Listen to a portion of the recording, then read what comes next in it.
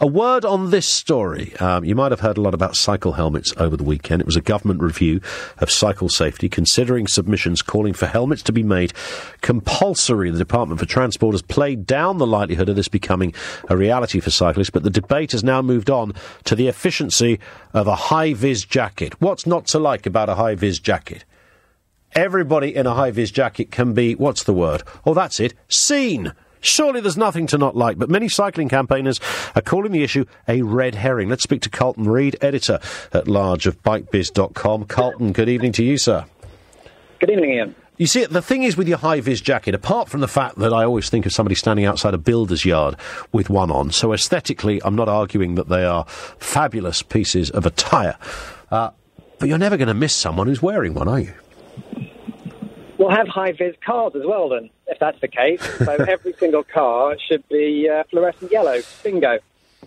The problem with the cyclist, of course, is that they're only like a foot wide or thereabouts and slightly more difficult to spot than, I don't know, a big 4x4 coming down the road.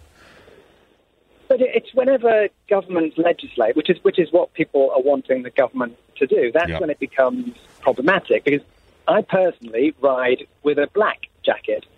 However, when that black jacket gets hit by car headlights, it goes an incredibly bright silver.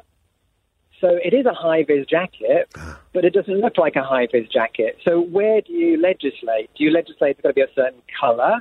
And if you legislate for that, well, you've got to legislate that cars also have to be a certain colour. So it very rapidly breaks down into unworkable. But we know that the visibility issues, we are told, are contributory factors to cyclists having accidents. And it's particularly at night if there's no lights or they're not wearing, an item of clothing as you just described and they haven't got all of that it can be pretty treacherous for a cyclist out there if they can't be seen. And that's not quite the same set of problems that a motorist has. Surely it's only with the cyclist's safety in mind that these kind of discussions are happening.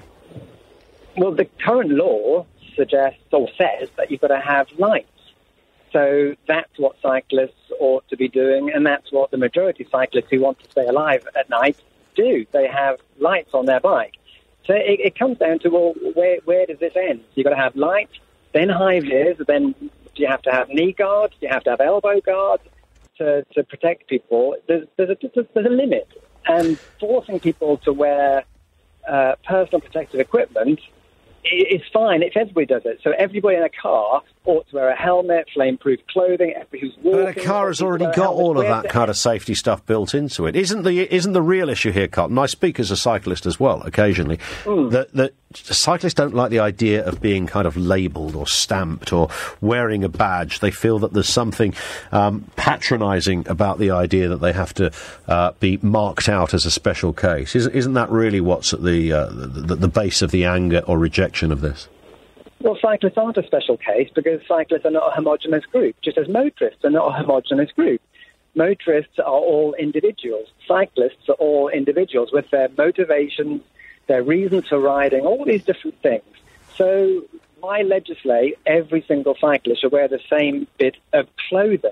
It just becomes quite ludicrous, and it isn't ever going to happen. So it's almost worthless us talking about this in many ways.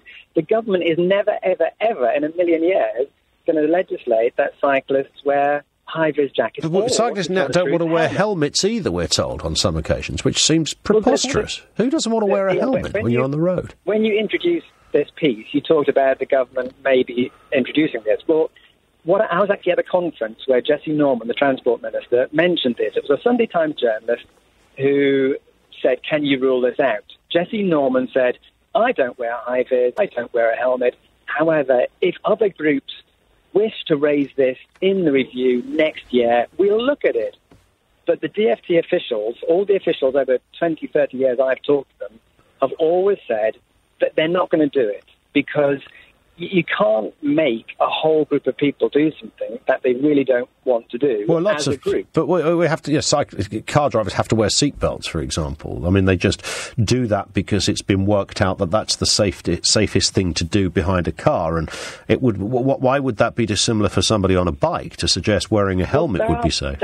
There are lots of arguments actually against that. if you actually look at the statistics of what happened when that was brought in, you kind of think, oh, well, that must have made everybody safe.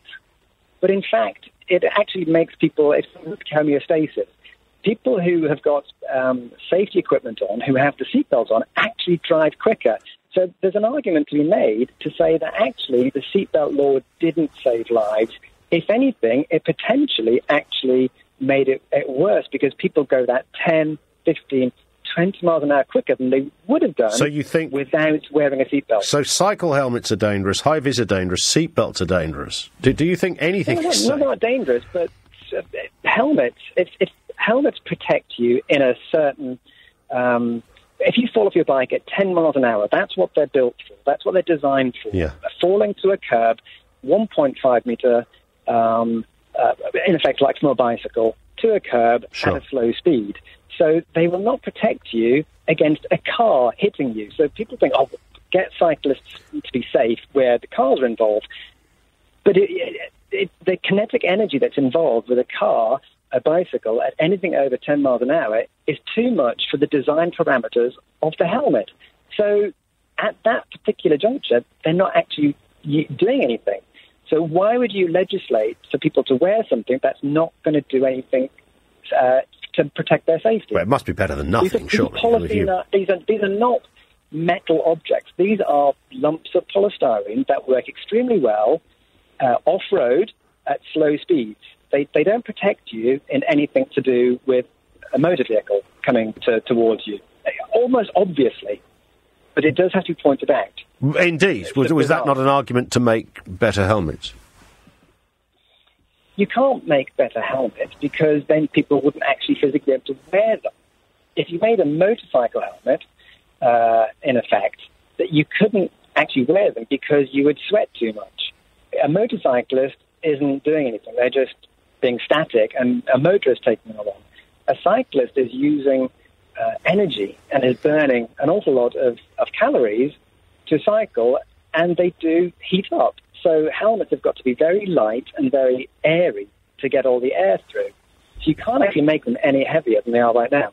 OK. Listen, Carlton, you've given us some food for thought. We could probably do an entire debate just on this specific point about the safety issues. But thank you anyway, sir. Carlton Reid, who's the editor-at-large of BikeBiz.com. The Hi-vis thing would make no difference. Helmets don't really make any difference. And he even suggested that seatbelts in cars aren't all they're cracked up to be. I'll remember not to make Carlton the safety czar at my next government meeting. 0345 6060 973. Back on the big issue.